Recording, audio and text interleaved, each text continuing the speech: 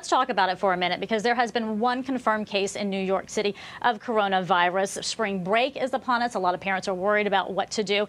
Let's bring in cardiologist Dr. Jennifer Haythe with Columbia University Medical Center to talk about the response to this. I think as a lot of parents are looking to you, the experts, for answers, how is the medical community prepared for this? So the medical community has actually really gotten very well prepared. I think that testing is now much easier to do in New York State, for instance, and in all states this week.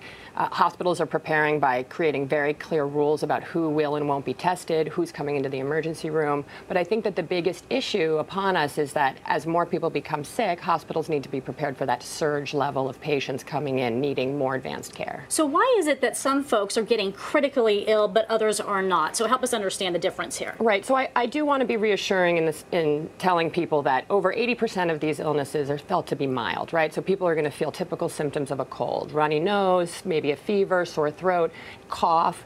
But in the elderly or people who are very immune compromised from other medical illnesses, the disease can take a more drastic course and make people develop a pneumonia, which can be hard to treat because viral pneumonias don't respond to antibiotics the way typical bacterial pneumonias do. All right. And so when it comes to children, they're not as susceptible to this, right? Right. So it seems that children really aren't that susceptible to coronavirus, or if they're getting it, their symptoms are very mild. And, you know, there's been a lot of thoughts about why this may be. It's possible that children are exposed to so many other coronaviruses that we see in the community that they have a lot of immunity built up, whereas someone in their 70s and 80s who's much farther away from prior illnesses as a child don't have that immune buildup and aren't prepared to fight the infection. And at the foundation of this, it's washing our hands. I know it sounds so simple, and a lot of us go, I know how to wash my hands, but a lot of folks are not doing it the correct way. That's right. I mean, really, first of all, I just want to reiterate, hand washing is always going to be better than Purell, right? Or any of these, you know, hand sanitizers. Why is that?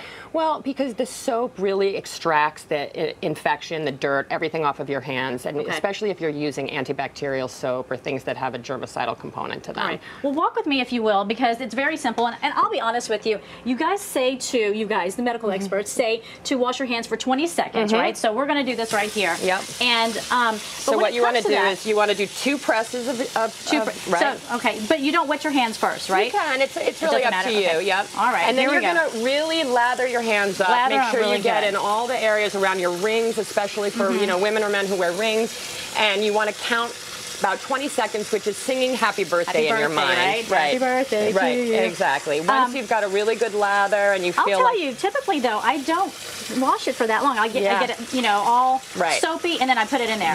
Right. So for now, 20 seconds. Try to rinse from the top down so that you're, you know, really getting kind of like the surgeons do. That's right. It's your chance to be a surgeon. And just remember to do this as many times a day as you can, especially if you've, you know, gone outside, ridden the subway, before and after you eat. You know, think about all the times you touch things during the day, doorknobs. Our hands are going to get so dry. That's right.